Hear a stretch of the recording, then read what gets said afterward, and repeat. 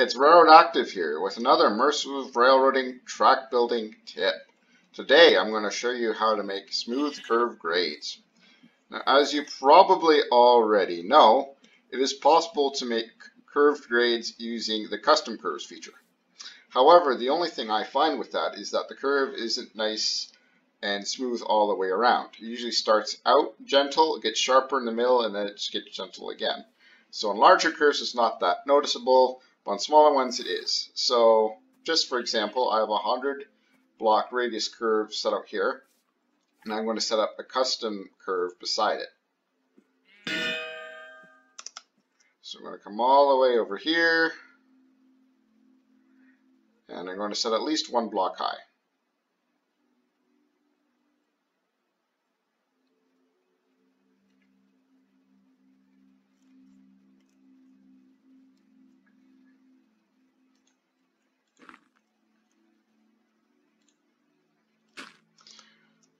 So when you go above, you can see how much the custom curve deviates from the I don't know what you would call it, from the turn mode with the track blueprint. So like I said, when you're using curves this big, it usually isn't that noticeable, as long as you don't have, of course, a perfect one beside it. But on shorter ones it is. But it's a pretty easy fix to do. All you gotta do is come back here, right click on your thing again, and change the custom curve to turn. And voila, there you go. Now you can see how it hugs the original one closely. Now I know it doesn't line up here because I set it to 100 when it probably should be 102. But you can see already, though, how it's a lot more perfect of a curve.